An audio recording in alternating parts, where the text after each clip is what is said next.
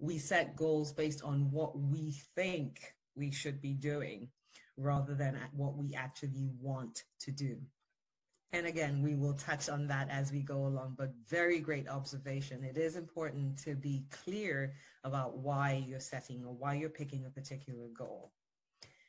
Okay, but yes, some of the things identified, you've identified some of the issues with these goals. That they're not clear, they're not specific, whether in the sense of being actually distilling the actions that you need to take, or what it is that who you're hoping to be at the end of those actions, right? They're not very specific. They're not things that you can measure. For instance, we have one here which says, I want to parent better. What does that mean, right? How will you know when you're parenting better? How will someone else know when you're parenting better? Right? You want your goals to be things that you can measure. First off, that you can be clear on, that you can set clear actions towards, that you can measure, and that you can, that are based on timelines that keep you moving in the right direction. So moving into a topic that is probably familiar to most of us, which is SMART goals, right? This is corporate speak, and we hear this. If you have been in a corporate setting of any kind, you have heard about SMART goals. You probably translated that into your life as well. And SMART goals are great. Don't get me wrong. SMART goals are great. And this, I won't spend too much time here because I think most of us are familiar with them. But they are, specific. So when you talk about specificity, what does that mean? It means that you're clear on what it is that will be accomplished. Measurable, you know how you're going to assess, and you'll be able to tell whether you're moving towards or away from your goal. Action-oriented, they identify specific actions that you must take. And then they are realistic. I talked a bit about challenge earlier on, and the goals should stretch you, but they shouldn't stretch you to the point where you feel like they are completely insurmountable. They're not things that you can achieve, because that will hinder achievement of those goals. And then finally, they should be timely, right? They should be time bound. If you don't have clear timelines for achieving your goals, then the likelihood is they will never get done. Right, because you'll just keep pushing it out. You just keep pushing it out, and distractions will come, and you will prioritize other things. So it's very important that we make our goals SMART.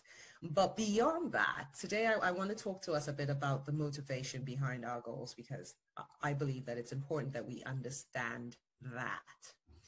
So again, I'm going back to borrowing from Elliot Berkman and his definition of motivation, and he was the one who defined goals as I set it out earlier.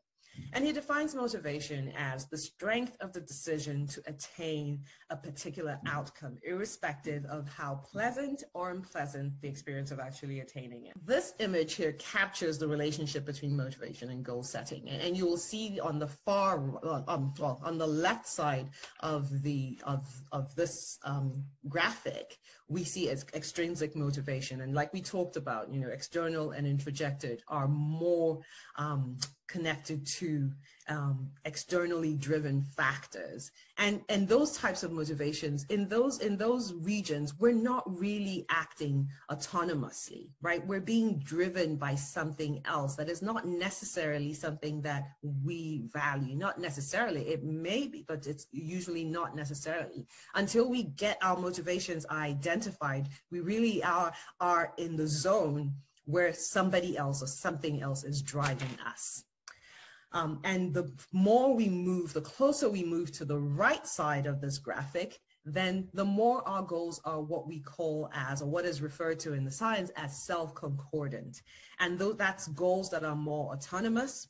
goals that indicate that the higher levels of well-being. So you're not worried about what people think. You're not worried. You're not putting pressure on yourself or feeling guilty. You're doing it because it's what you want to do, and you know it's the right thing. You feel it's the right thing. It's important to you to do.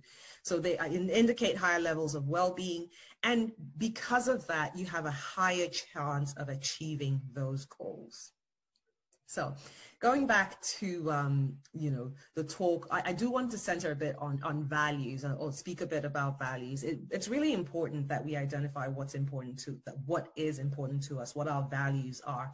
When I have conversations with people, well, I won't say surprised, but I do find that a lot of people are not aware of what their values are. Right? It's not something that they necessarily think about. And yet these values, our values, guide our behavior. We're usually acting as a result of what it is that we believe is right, what we believe is important. So shouldn't we know more about our values?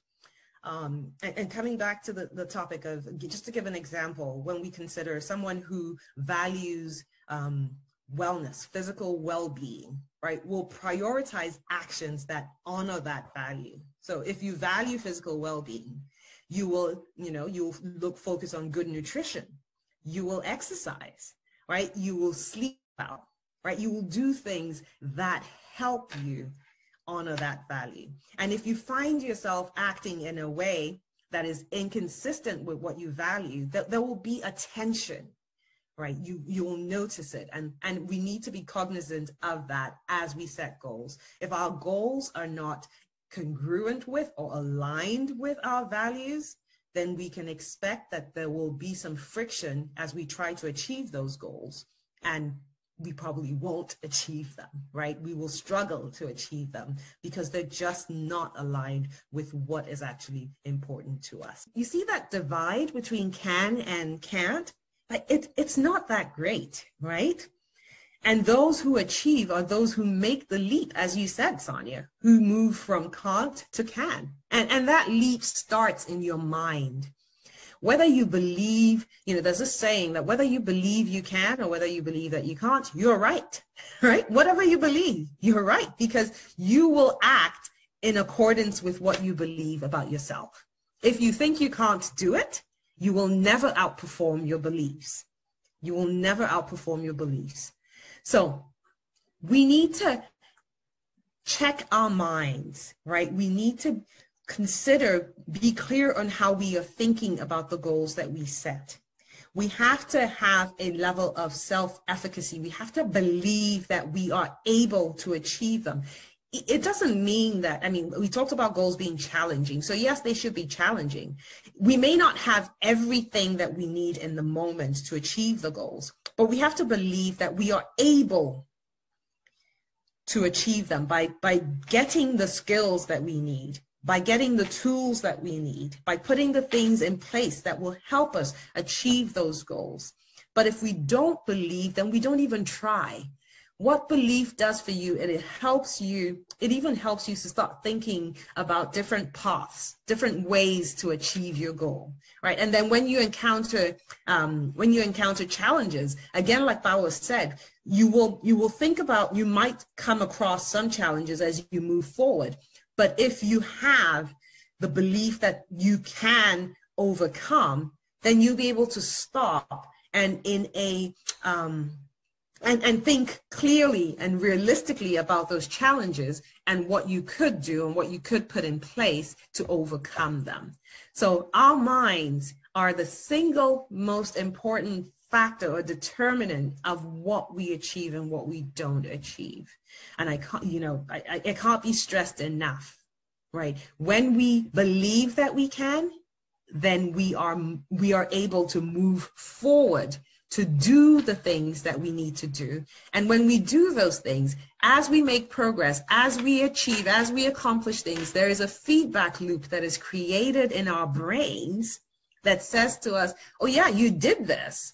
right? You did this so you can, and then you're gingered to do the next thing and to go back and to try again. And you continue to build on your competence the more you do, because you believe. But if you don't believe, you don't step out in the first place. And what that says to your mind is, I can't do this. I'm not even going to try because I can't. And if you don't try because you believe that you can't, then guess what? You won't. And then the feedback loop is created in your brain. You didn't because you can't.